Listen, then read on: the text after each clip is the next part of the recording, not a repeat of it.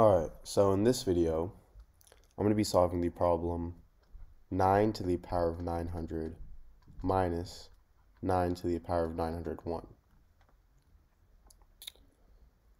So, to solve this, I'm going to first start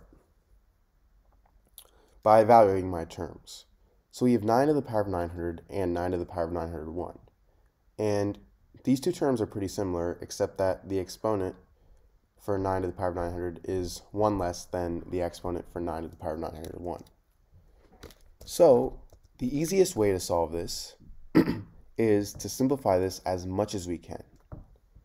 And a way to do that is to factor out a term. Well, 9 to the power of 900 is actually a factor of 9 to the power of 901. So all we have to do is rewrite 9 to the power of 901 as something times 9 to the power of 900. Well, we can use properties of exponents to do this. So I'm actually going to rewrite 9 to the power of 901 as 9 to the power of 900 plus 1. And now I can use the exponential property a to the power of m plus n is equal to a to the power of m times a to the power of n. So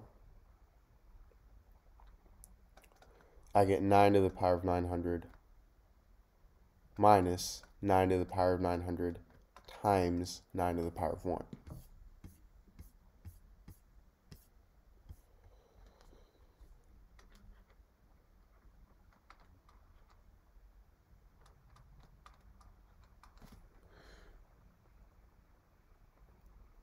So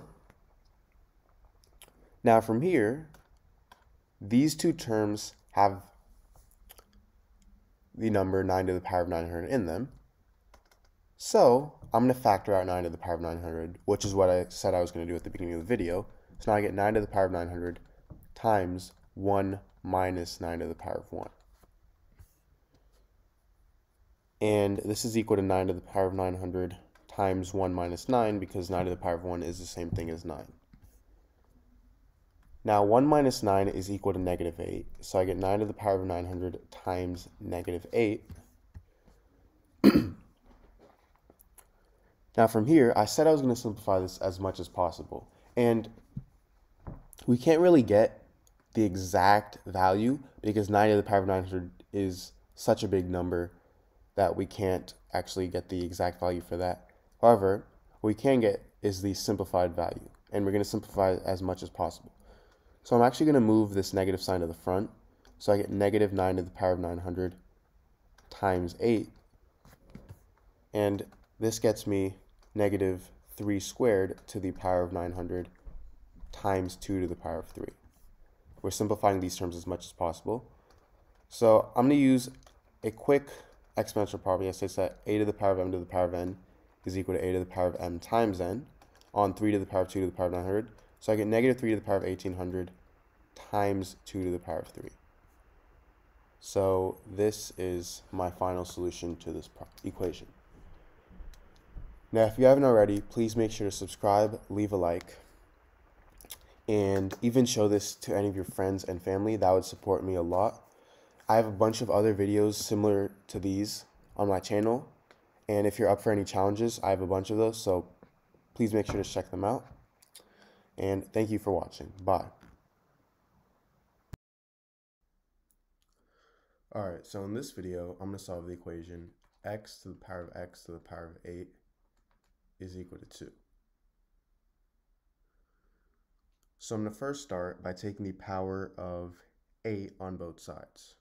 So I get x to the power of x to the power of 8 to the power of 8 is equal to 2 to the power of 8. And now I'm going to switch the places of these two. So I get x to the power of 8 to the power of x to the power of 8 is equal to 2 to the power of 8. Now I can rewrite 2 to the power of 8 as 2 to the power of 4 times 2. And if I have something in the form a to the power of m times n, this is equal to a to the power of m to the power of n. So this turns into x to the power of 8 to the power of x to the power of 8 is equal to 2 squared to the power of 4, meaning x to the power of 8 to the power of x to the power of 8 is equal to 4 to the power of 4. And because it's in the form a to the power of a is equal to b to the power of b, this means that a is equal to b. So x to the power of a is equal to 4. And if I take the 8th root on both sides, I get x is equal to the 8th root of 4.